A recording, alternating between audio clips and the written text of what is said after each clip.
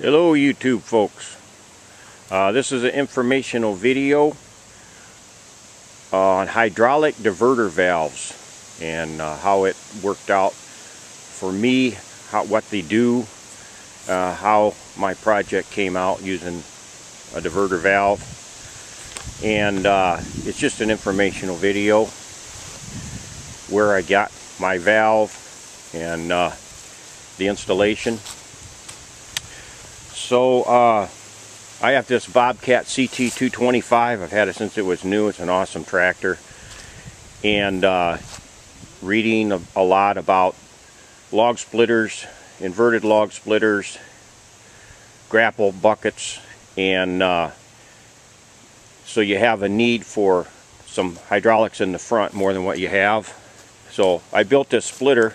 I thought I'd give it a try. Not a lot of info out there about these sizes of tractors and how it would work out. It worked out really good for me.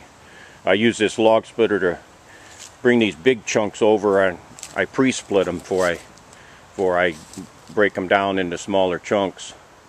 But I did also make a wedge for it, and to do four-way. So if I see a lot of comments about the splitter, or you want a video on that showing it working, I can do that. But it's just been a godsend, because a big chunk like that, 400 or 500 pounds, I'd always have to quarter it with the maul and wedge, and this way I just bring it over and split it up in smaller chunks. So this is a diverter valve, and this is how I mounted mine here. So what it does, typically the 3/8 lines coming from your loader valve here. So your loader, you have up, down with the boom, tilt, in, tilt, down. Tilt up, tilt down. So what the diverter valve does, you take your two lines that you would generally be tilt up and tilt down. They go through the diverter valve and work as they always would before. In, out, to your tilt lines, up and down. Nothing's changed.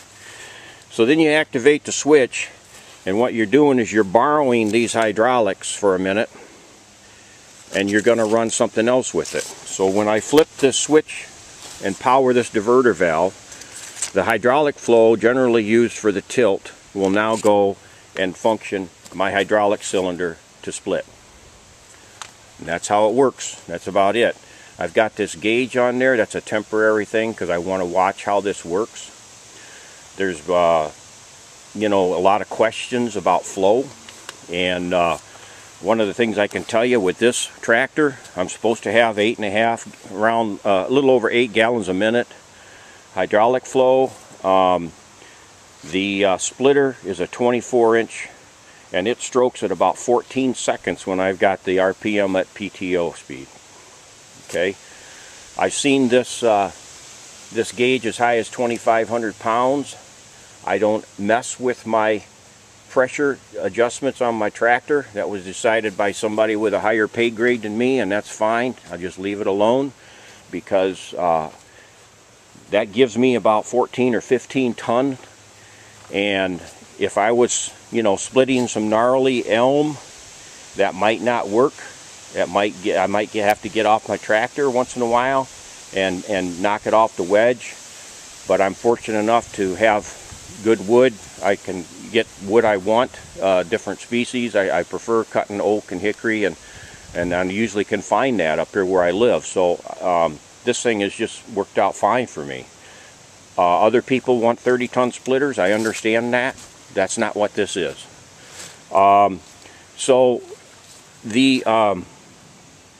that's how it works. So I don't know, you know, you can kind of hopefully decide if it's right for your application or not. Hopefully that's what this video is for, just information.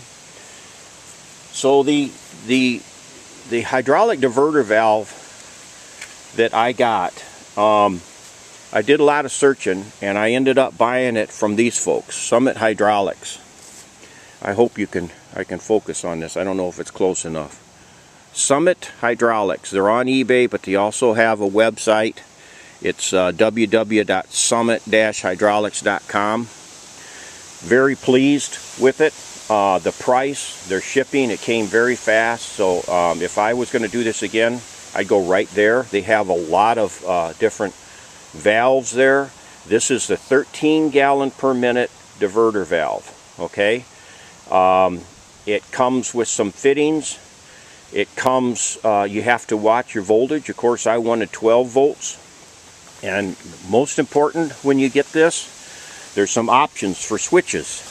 I wanted a continuous switch. So when I go to splitting mode, I just want it to stay in there. I don't need to use my tilt. I just leave that thing in one position and go up and split, pick pieces up with the boom up and down. And so I don't use a tilt. But they have two other options for switches, which I believe both of them are momentary contact switches. Dead man switch. That's not what I wanted. So you have to watch that option. Again, it's a 13 gallon per minute. So I've got, it comes with SAE. Mine came with SAE 1/2 inch, adapters to 1/2 inch JIC. This tractor had 3/8 JIC. So I had to get some different adapters. They sell those on the website. Over here, these 90s I got locally at a company here called Pillar down the road. And if you see this nut right here, I had to grind this because this is so tight here I couldn't spin that. So I had to take some off of this nut here in order I could spin that on there. And the reason I wanted to do that, because I wanted to have clearance for my hood. You know, generally you could just bring that out here further and it wouldn't be an issue, but that's what I did. It's worked out fine for me. So there was some fittings involved.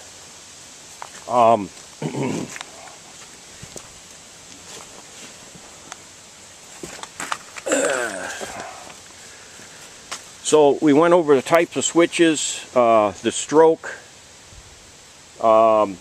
and so whether that'll work for you or not, that's your decision. But you know, maybe there's some info here that help you. Whether it's a grapple bucket you're looking at using, or a splitter, or there's other things I suppose that could work. And also I got some fittings on eBay. Some of the fittings I bought from a fella on eBay, person, R&L Hydraulics, and those were, he was fast to ship too. And everything that I needed he had there, and I got it in a couple days, which is really good. The hoses I just get local, TSC. Some of the fittings you can get local. Mounting, the diverter valve says it can be mounted at any position, so I put the solenoid on the bottom so it'd be out of the way, no damage. It comes with this connector. Open it up, make sure that the little screws are really good and tight so they don't come loose on you on your wires, and you won't have any problem. So mounting it, this hydraulic diverter valve has some 2-threaded holes in it that I use for mounting. They're metric, and I just took a piece of flat stock, cut it, a really common 4-inch clamp I got at the hardware store, just a very common thing, and that seems to be working out pretty good. I'll probably take this gauge off after I play with it long enough with the splitter and understand what's going on there with it. Alright, there you have it. I hope this helps some folks out understanding some things. Take care.